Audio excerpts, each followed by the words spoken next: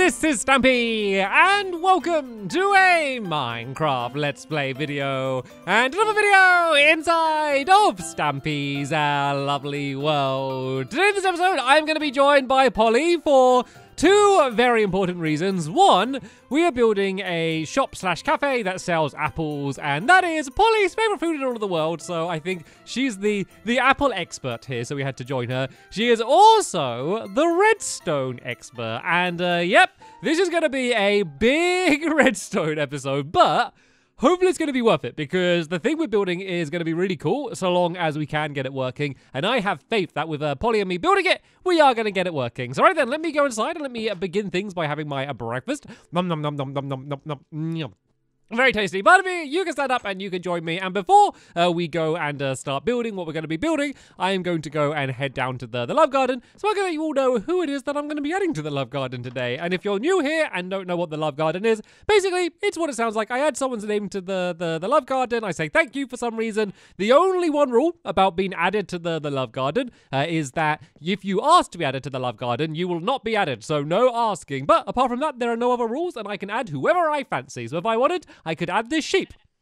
I won't add the sheep, but I could add the sheep. I could do it. Oh no. No, I feel bad for not adding the sheep. Maybe I will add the sheep. Anyway, today to the love garden, apart from possibly the sheep, I'm going to be adding Harley. And the reason I am adding Harley is because they made a really, really cool Lego creation. And you can see he made part of my house. He made me. He's got dogs there. He's got a bit of my love garden. And he also spelled out his name in Lego. And if you've ever tried to do like writing in Lego, it's really not a very easy thing to do. So thank you so much for doing that, Harley. And welcome to my love garden. I should add the sheep here. You see, I got William, Polly, and Fizzy here. Then there's a gap underneath. I think I should just add sheep underneath there. I'll do it if I remember. And if I don't remember, remind me, because I probably won't remember. Anyway, let's go to the Big Apple. We are going to the Big Apple, not New York. We are going to the Big Apple that we built in the last episode, which, as I said, is going to be kind of like I guess it kind of is a cafe, but you could just go in and just buy an apple. Like, I just don't feel like many people go into like a cafe and like look at the menu and go, I think I'll have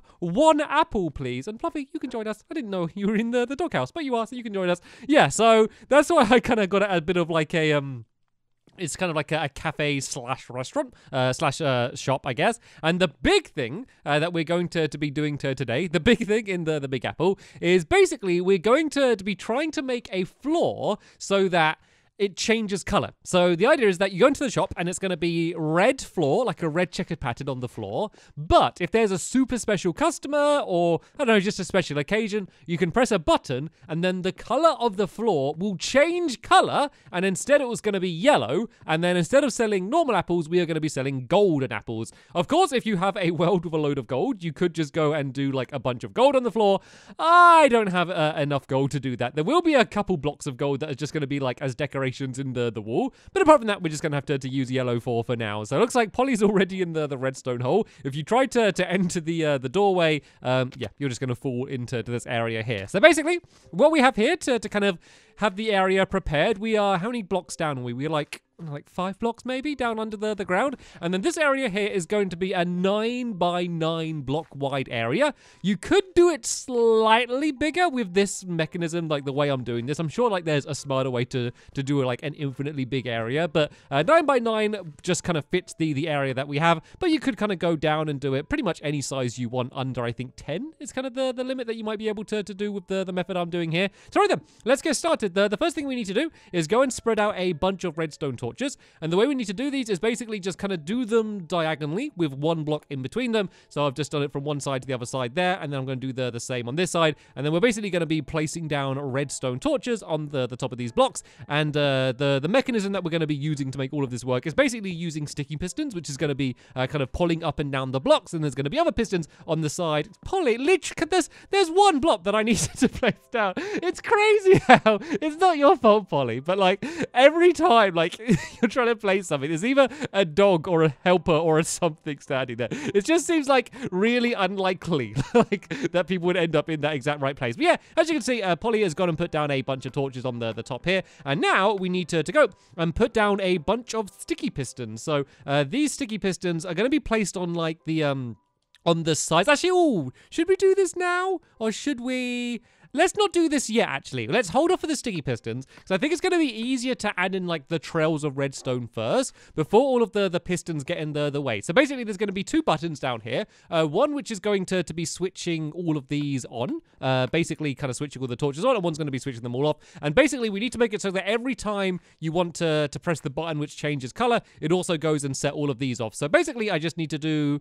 I guess if I just do like one big trail of redstone around, yep, that's a good idea. I didn't even mean to set Fluffy sitting down there, but yeah, I was just pressing left trigger anyway. So yeah, let's just do like one big trail of redstone around the outside, and then we can just go and try and fit all of the repeaters in. I know I'm going to need to add some more repeaters as well, oh, we missed one here. Yeah, I'm going to need to add some more repeaters as well, just to make sure the trail goes all the way around. But for now, let's just link these up where we can. I guess this one, we could just go around this way, and it could link up to that one there. And then these ones in the middle, these will be pretty simple. I can just kind of go forward like that. The only really tricky one is going to be the one in the very middle, just because you need to be so careful that none of this redstone ever goes past these torches, because otherwise it can kind of muck up with all of the signal and stuff. So we're going to have to kind of dig under the ground in order to do that middle one there. Apart from that, though, I believe that is all of them linked up. So this final one here, I guess if we kind of just do a trail of redstone, so it kind of links up with it there, and then it can just kind of gradually go under the ground here. And as long as it links up with like that main trail of redstone, then it's going to be fine. So let's get it go under the ground here. I'm going to keep it down under the ground for now, just so it doesn't kind of touch the other redstone torch there, because that could be the thing that would mess everything up. And I think that should work. So tell you what, let me just make a lever, and I'm just going to go and leave I'm going to leave the lever switched on. I'm going to leave a lever switched on. And then let's see just how far the signal goes. It looks like it gets to here, then goes out. So all we need to do is add another repeater there, and then follow it around until it goes out again, which is right about here. And is that going to be enough to do the rest? I believe that is everything. And oh, this one isn't... Oh, is this one not linked up here? Okay, let me go and put this redstone back down there. Oh, okay. I think we just need to do that block slightly higher. If you just step out the way for a second, Polly. If I just do a... Yep. Tell you what, you do it. Why am I telling you how to do the redstone? You can just do it. So basically, now as you can see, all of these torches get switched on and off. At the moment, it doesn't do anything apart from a pretty boring light show. But hey, once all of the pistons are going to be there, this is going to be absolutely crucial for doing the floor. So now we've got all of the redstone in, and it seems to be, at least for now, working. We can go and add some of these pistons in. So this isn't the easiest thing in the world to do. Just because you kind of have to place it on like the side of the torch, which isn't, oh, which I'm not doing very well. You know, it might be easier just to like place down like dirt blocks or something, and then we can go and like break these away afterwards, because it's really not a very easy thing to be able to do. So all you need to do with these pistons is basically do them anywhere where they would be next to one of these redstone torches. And as you can see, even though the redstone torch is next to it rather than underneath it, it still is able to set off the piston. The ones with the repeaters are actually going to be easier, because you can just kind of crouch and then place it on top of the repeater. So those ones are going to be easier. And you know what? We could kind of just leave the dirt down there. I just don't like it. I just don't like the look of it. So we will probably end up getting rid of that eventually. So what will end up happening once we've gone and got this entire area filled in, basically it's going to make a checkered pattern. So every other block is going to have the piston on, and then all of the blocks in between that are just going to be an empty gap. And so all of the areas where the piston are, that's going to be where the blocks are going to change color, because it's going to be a checkered pattern that we're going to do. It's going to be red and white in one half, and then the other half is going to be yellow and white as well, which I just think looks quite good. And the white looks quite good for like the inside of the apple as well. So that's kind of the reason I chose those colors, and it just looks pretty nice as well, which is the other main reason. I probably should have just turned the torches off before we did this, because every time it just lifts me up, but it's kind of funny. So I kind of like just being like bogged up in the air every single time. It just looks really funny. But looks like we are pretty much done with all of these pistons. And so the next thing we're going to need to do is all of the gaps in between. Oh, am I stuck? No, I can get out. Yeah, basically all of the gaps in between where these pistons are, we then need to fill in all of those with with just one of our colors, like one of our main colors. So either red or yellow. So we just go and fill all of those in, and then they're going to be the blocks that are going to be kind of pulled up or like pushed down, or no, pushed up or pulled down. There we go. That's the way around it should be. And it looks like Polly's been good and breaking away all of the dirt, which is good. You could leave the dirt there. The dirt does not matter in any way. It doesn't affect anything, but it's just a little bit ugly. This one, on the other hand, would affect things because I think I blocked off the redstone when I placed that down. So let's be really careful to break the dirt, but not the redstone. And there we go. This is what we have. So this is basically kind of the pattern the floor is going to be in the same area. But of course, at the moment, it's a bunch of sticky piston. It basically looks like, I don't know, a bunch of snot on wooden planks right now. Oh no! Every time I look at the slime on the sticky pistons, I'm just going to think it's snot. Why did I say that to myself? So right then, let's go and put down the yellow first, because this is kind of like the one which isn't going to be there. Like, the majority of the time, it's just going to be a normal red shop. Like, the cool thing about this is, like, literally, say if someone joined my world and they came and, like, had a look in here and they went inside the shop, if they didn't see the button, they would just think, oh, it's a slightly boring apple shop. Like, they would have no idea. Like, there's going to be no reds. Whoa! What was that? Polly, don't do that to me. Can you lift them all back up? Was that you or was that me? We need them all up so we can go and place all of the blocks in between them. That terrified me when they all just dropped down at the exact same time. I mean, it was probably a good idea just to check that it was still working. But a bit of warning. I mean, I guess she doesn't talk, so I guess there's not loads of options. I guess the warning was them all dropping down. So yeah, basically we need to fill in all of these areas in here with the yellow. And then on the top of the pistons, that's where we're going to go and start filling in with the red. And then all of the bits like above, kind of in between where the red's going to be, that's where we're going to fill in with the white, because that's going to be the area that isn't going to move. So the sticky pistons area, this is all going to be red here. And then directly above where the yellow blocks are, we're going to fill in with the white. And then we're basically going to have our floor. So Polly, if I leave you to just go and kind of carry on the pattern that I was doing, being really careful to always put the red on the sticky piston, I'll go and do the mechanism which is going to slide things sideways. So basically what's going to happen is these pistons are going to pull down these blocks. Then there's going to be pistons on either side that are then going to slide them along and then push up the other block. So let's go and add in those pistons. So something very, very, very, very, very important here is make sure that these are not sticky pistons. These need to be just normal pistons, just to make sure that it's kind of sliding them this way, but then just not pulling them back again, which would be rather pointless. So, they need to be normal pistons, but they don't want to be facing that way. They need to be like facing a long way. So let me just make kind of like a bit of a wall along the side here. And then I can kind of just like bounce my way along just to make it like this. And as you can see, I'm leaving just a gap of 1 block in between. Sorry, Fluffy. Oh, they're like jumping on Fluffy's tail. I'm sorry. I would let you run around, but not quite yet. It is still a little bit dangerous down here in the behind the scenes area. I will hopefully let you run around a little bit later on. So yeah, these need to be all on that side there. If you've done that, do you want to copy what I'm doing on the other side, Polly? So 1 block away, just a big line of pistons along there for now. And then I'll go and do the next area. So this part's a little bit weird. So if you just wanted to do a color changing floor, what you could do is basically make a bunch of repeaters like facing into these pistons to make them go. The thing is, for me, I'm making it so that when you press the button, I don't make it easy on myself. Basically, when you press the button, not only is the floor going to change color, it's also going to change some of the decorations in the shop, and it's also going to change all of the items that are in the chest. It's basically going to switch the chest around. So I need my trails of redstone to basically do more things. So what I'm going to do is I'm going to do a bunch of blocks here, which are directly next to the pistons. Then I'm going to do the repeaters going into those blocks, because that's going to be setting off other redstone, which is going to be above them. We're not going to be building any of that stuff today, so we don't need to worry about it too much. Like, we don't need to really make sure it works, but we might as well make things easier on myself and just kind of start placing them in now. So just for while I'm doing this redstone, let me just go and break away all of this dirt here. We will be putting it back in later on, but for now, it's just going to make it much easier to be able to kind of fit everything in. So right then, big row of repeaters along here. I am going to check this just to make sure this does definitely work, but because the pistons are next to the blocks, it should set them all off. So 1 big row of repeaters along there, and then 1 big row of redstone along here as well.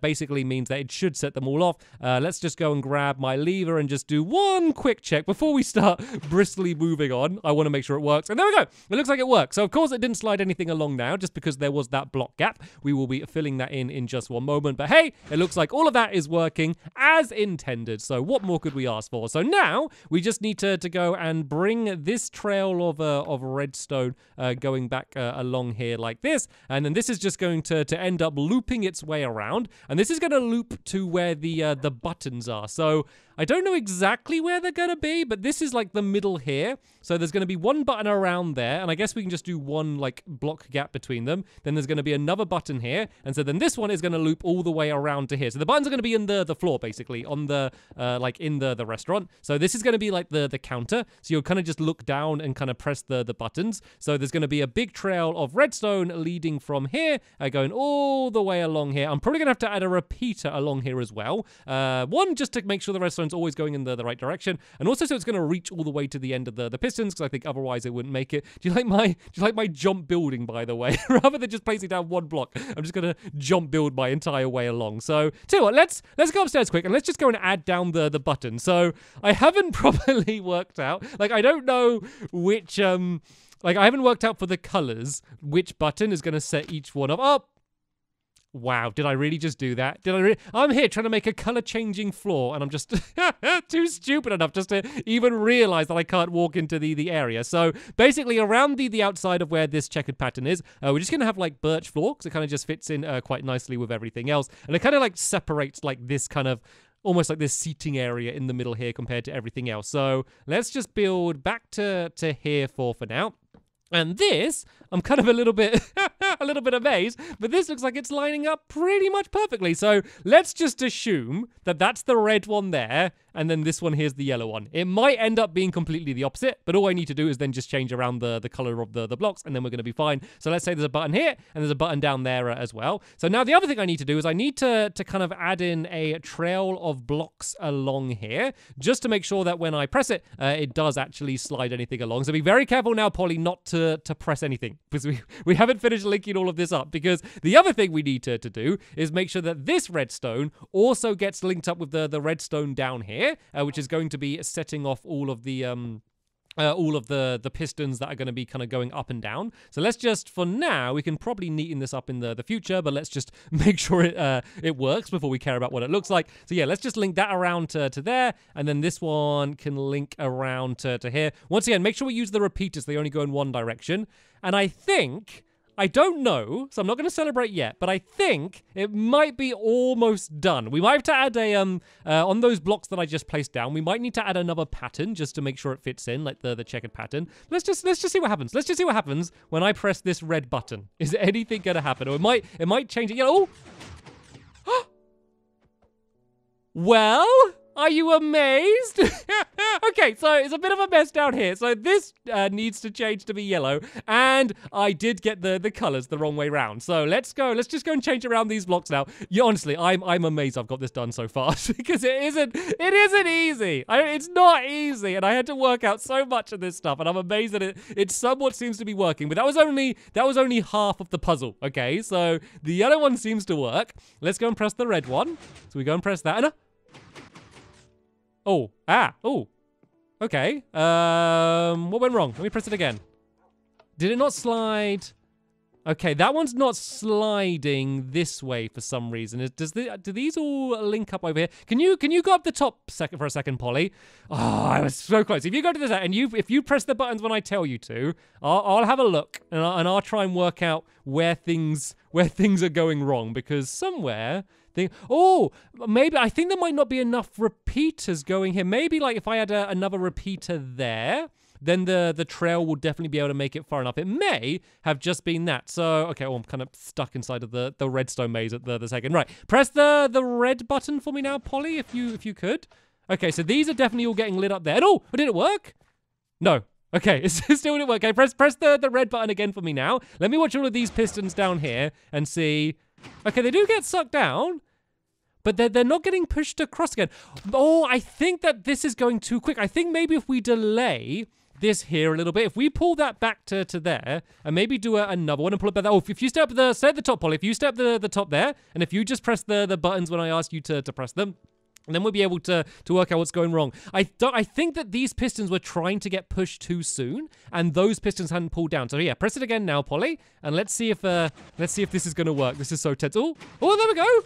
I think it's working. I think that was it. I think it was just trying to push them sideways too soon. So I just added a slight delay, and I think it's now working. Okay, let's try this again. Let's go and press the yellow button. The floor is red, and now now it's half red and half yellow, just as I planned. Right, let's press the red side. The red side seems to be working. That seems to be working properly. Then the yellow side is only like half working for some reason. Is it? Do I need to add more of a delay on this side? Let me just try a quick fix and just try and do that. Is that gonna fix it? Oh, these pistons for some reason aren't getting pulled down. I think it's not reaching though. I think I need to. I know what it is. It's because of that there. That's making it so the redstone isn't going to that side. Okay, that's quite an easy fix. Right, let me can I make an easier way just to get up and down? I guess I can kind of just jump to here and press the button. We are so close to getting this working. Right, let's press it now. Let's see if that's going to make it all work. So I think that might be it all working now. And is it working? Okay, I think it is working. Okay, let me go to the top. And sorry, Fluffy, you can run around now. Just stay away from all of the moving pistons, please. Okay, we're so close to making this work. I honestly did not think I was going to get it done this quick, assuming it is working. Right, the floor is yellow. Let me try doing it not looking. So I've said the floor is yellow. I'm just staring at Polly. How are you doing, Polly? Having a nice day, doing some redstone. And I turn around, and the floor's red. And now I look this way, I press one button, and oh, that's a tasty apple. Do you have a spare apple that I could eat, Polly? I wouldn't mind to have an apple and turn around, and oh, the floor's, oh. So close. Okay, why did it do that? Why did it do that? Right, let's go and press the yellow button again. And let's watch. Oh, we're so close. That might have just been like one malfunction. There's one line. There's one, why was that? Why is this piston not pushing? Why does that make any sense? Is it just not being pushed out? Is there like one on this side here? I think maybe these pistons are let me try and get rid of this delay to see if that does anything. I'm just basically randomly changing things until it ends up working, and then I'm never going to touch it again. Okay, let's try adding more of a delay, because I think it's trying to push it, but those like specific pistons are like still up, and that's why it's not moving it. And oh, okay, now it's yellow. I think we need to have like a few switches in a row with it working. So it's yellow, press it again. And it's all red. Okay, this is the big one. Is it going to go back to being all yellow? And it is. That's incredible. It works. Look at that. The floor just changes colors with a press of a button. And the good thing is like we could build whatever we want here. Like as long as it's not like sand or something, I guess it doesn't even matter. Like we can just build what we want. So we can add tables and chairs, whatever we want around here. It's basically going to be a completely normal floor. But with the press of a button, it changes colors. So there we go. Not too difficult whatsoever. So hopefully by watching this, you would be able to make your very own color changing floor as well if you want to. But we're not done yet. So in the next episode, we're going to decorate the rest of the room, do the floor and the walls and stuff. Also do the color changing decorations and all of the chests as well. And basically get the big apple 100% complete. So I want to say a very big, whoa, there's a slime, just run away. A very big thank you to Polly for helping me out so much. A big thank you to Fluffy for keeping me company throughout the episode. And of course, a big thank you to you for watching. And I will see you all later. Bye!